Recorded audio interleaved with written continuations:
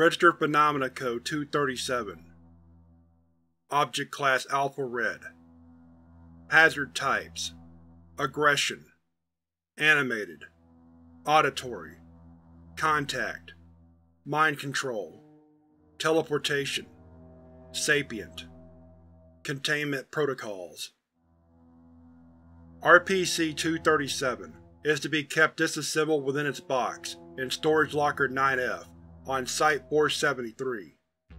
Each of RPC-237's pieces are to be wrapped separately with cellophane wrapping. Each piece, whenever studied, must be studied individually and without contact to any other pieces of RPC-237. In the event RPC-237 begins reassembling, Site security is to be notified immediately. An additional 348 instances of RPC-237 have been found. These instances have yet to exhibit any anomalous activity. The boxes of RPC-237 are to remain closed until further notice. In the event of an undocumented RPC-237 instance, personnel are advised to approach with extreme caution. Assembled instances versus disassembled instances of RPC-237 may have behavioral patterns, regarding when it will attack, and when it will become inanimate, that deviate from prior observations. Description: RPC-237 is a construction toy similar in design of the Bionicle toy line by the LEGO Company. When assembled, RPC-237 stands 37.8 cm in height, is colored black, and bears translucent dark orange eyes and ribcage, both of which reportedly glow faintly when present in the same room as sapient organisms. RPC-237 is constructed out of unidentified hybrid material that appears to be made of acrylic and steel, excluding the ribcage and eyes, which are an unidentifiable orange crystalline structure. RPC-237 particularly notable for possessing two subulate horns, elongated claws, and extended front teeth. The cardboard box, in which RPC-237 has been found within, has a picture of RPC-237 on it, the name of the product's line, dubbed Biomechanical Warriors, as well as the words Caersephyr the Lich. It also reads on the back, "Warning, choking hazard," with an age warning prohibiting interaction by children 3 years of age or younger. The box retains the logo of Amazing Co., as well as numerous pictures of RPC-237 breathing green fire and fighting other creatures of similar design. RPC-237 possesses the innate ability to produce multiple limbs from its body, and has been observed breaking off and forcing these limbs down nearby victims' throats. These limbs will begin to tear at the tissue present within the victim's throat, resulting in asphyxiation as a result of blood flowing into the lungs. RPC-237 appears to target children primarily with this technique. RPC-237's method differs with adults, instead aggressively targeting tissue near the eyes, limbs, and throat. After the victim is rendered lifeless, RPC-237 will open its mouth and produce a mechanical resonance. Upon expiration of the subject from asphyxiation, bodily functions would continue once more after 2 minutes, following the resonance produced by RPC-237. Revived subjects are designated RPC-237-1. RPC-237-1 instances, when revived, undergo cellular necrosis of the skin, and an increase in hormonal cell production, coupled with high levels of aggression. Instances exhibit marginally increased physical strength, but are somewhat limited in basic neurological activity. These instances are also reported to produce a contagion that, when physical contact is made by a subject, will inflict the same aforementioned effects. All RPC-237-1 instances attempt to protect RPC-237, as well as violently attack any sapient organism it encounters. All instances have been reported to be in possession of RPC-237. Reportedly, if contact between RPC-237 and RPC-237-1 is breached for long periods of time, RPC-237-1 will eventually expire. RPC-237 additionally appears to have teleportation capability. However, it renders the item inanimate for a long period of time, as it remains inactive for weeks at a time before becoming animate. As such, RPC-237 tends to teleport to certain locations and compounds where sapient life is few and far between, such as ventilation systems, sewage systems, etc. Research shows that it is impossible for RPC-237 to teleport when disassembled. Since an instance's disassembly, the ability has never been exhibited again. Recovery: RPC-237 was recovered in a home in England on 23rd, 2000. An embedded agent in the local police force encountered an instance of RPC-237-1 when responding to a report of a suspected homicide in progress, which took the form of a child who, despite fatal lacerations around the neck, was alive and attempted to attack an officer while holding RPC-237 in one hand. After successfully injuring the officer with the aforementioned item, the child fled the scene. Agent requested deployment of Mobile Specialized Team Hotel 1, Highlanders, initially believing the instance was an outbreak of RPC, which was granted. The instance was tracked to the child's property. After the failure of attempted reasoning, MST Hotel 1 proceeded to deploy incendiary weaponry on the RPC-237-1 instance, successfully terminating it.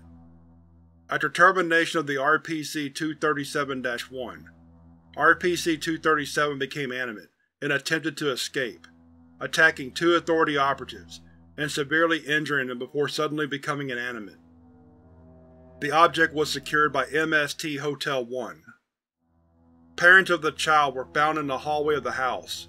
The father, Mr. Dean, had had his arm severely mangled by what appears to be the child's teeth, and was missing his right thumb and his left index and ring finger, and was in an unconscious state due to blood trauma. Both injuries were barely cauterized with a torn tea towel by Mobile Specialized Team Hotel 1. Mr. Wife, Mrs. Marta, was in a much worse condition, suffering from massive blood loss as a result of several torn tendons. Mrs. expired from her injuries before medical attention was available, while Mr. recovered from his injuries and was interviewed immediately following general surgery was completed. See Addendum-1. Addendum 1. Mr.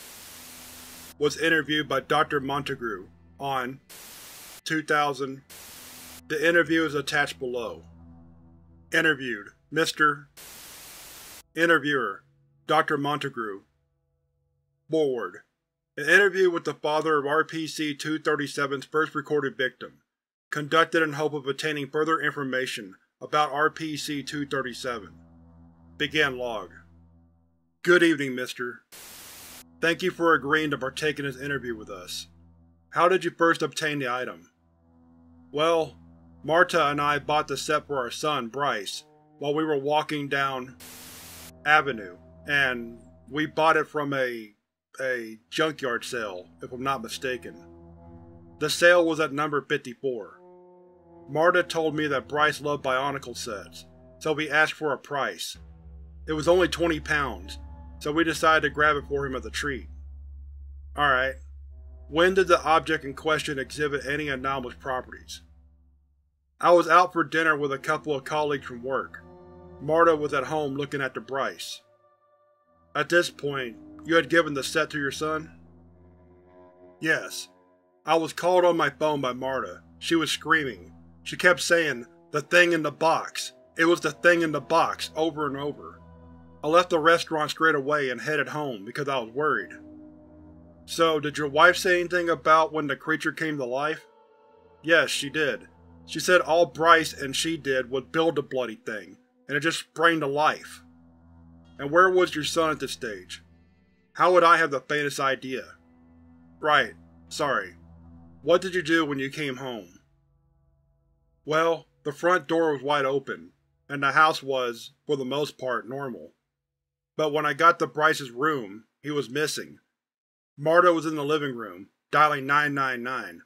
I asked her what was wrong and where Bryce was. She said Bryce was gone. Said that the toy was using him like a puppet. And when did your son arrive and attack you?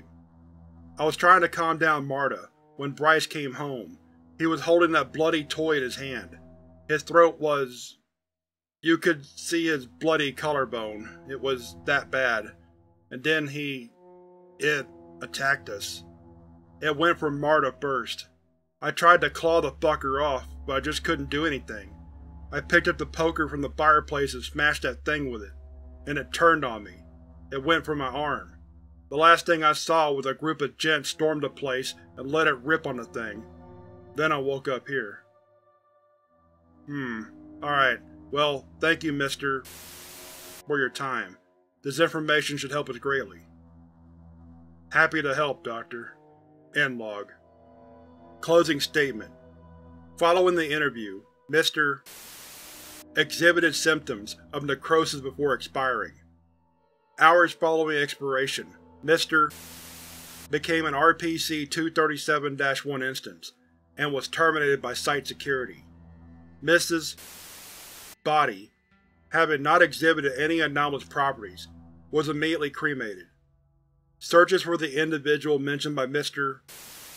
are ongoing. Addendum 2. The house where RPC-237 had been purchased from was rated on 2000. The house owner reportedly abandoned the premise days before, but 23 instances of RPC-237 were found unopened and were transferred to Site-473. These 23 boxes have yet to exhibit any anomalous activity, but are to be monitored closely. Coordinates to an undisclosed location were found in the kitchen, written in lead pencil on a text file form. Addendum 3. The coordinates found at the original RPC-237 seller's house led to an abandoned factory in Japan, and was raided by Mobile Specialized Team Romeo-7, suited gentlemen. Within the site, approximately 325 unopened boxes of RPC-237 were found within shipping crates. 2 boxes were found open and missing their RPC-237 pieces. Blueprints were found on site on multiple benches, with unfinished figures in the process of being built. MST Romeo-7 secured the 325 boxes, blueprints, and unfinished figures, and transferred them to Site-473. The study of all items is ongoing. Addendum 4. Shipping label found with crates of RPC-237. Caersephyr the Lich, children's construction toy, a product of Amazing Co. 1000 units. Incident Log 237-1. During study by Dr. One of the retrieved prototypes sprang to life and began to elicit a mechanical resonance similar to RPC-237's. The prototype then proceeded to display pyrokinetic capabilities as it began to spray Dr. with continuous flame. The prototype was destroyed by site agents via shotgun fire. All prototypes have been disassembled and stored away similar to RPC-237, and further research is to be approved by Site Director Azuki Masamoto. Dr. survived the incident and is currently recovering from injuries.